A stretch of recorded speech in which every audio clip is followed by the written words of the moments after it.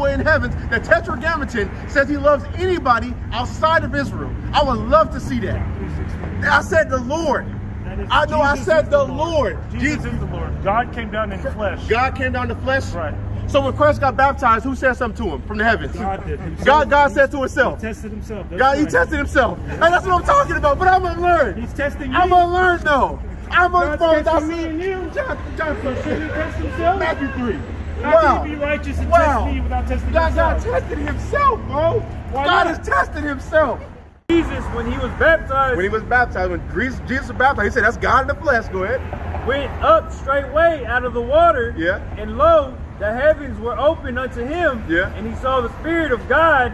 So God on heaven saw the Spirit of God as descending like a dove. Go ahead. Descending like a dove. So how does that work?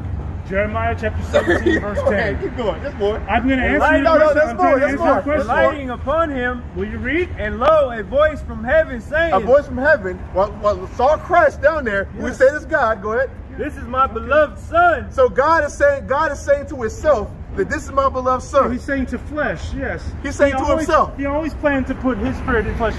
Jeremiah. No, don't duck that. The word explains it. You duck that. You Jeremiah so 17, hard. verse 10. You should have ducked that so hard. Are you willing to read the word? No, because I don't want to we'll read that when you deal with that. We'll read that I am dealing with it. No, you're not. Yes. No, you're not. Jeremiah 17, we're not jumping to another verse. But we're not doing the Christian jumble. We're not doing the Christian jumble. We're not doing that. But that's we're what you've been doing. Go ahead. That's what you've been doing. Well, please. Verse 17 again. You're going to have him read some other verses in another place. Voice from heaven saying. Voice from heaven looking down on Christ. Go ahead. This is my beloved son, in whom I am well pleased. So that's God talking to himself right there, right? Jeremiah 17, yes or no? We can go to Jeremiah. Yes.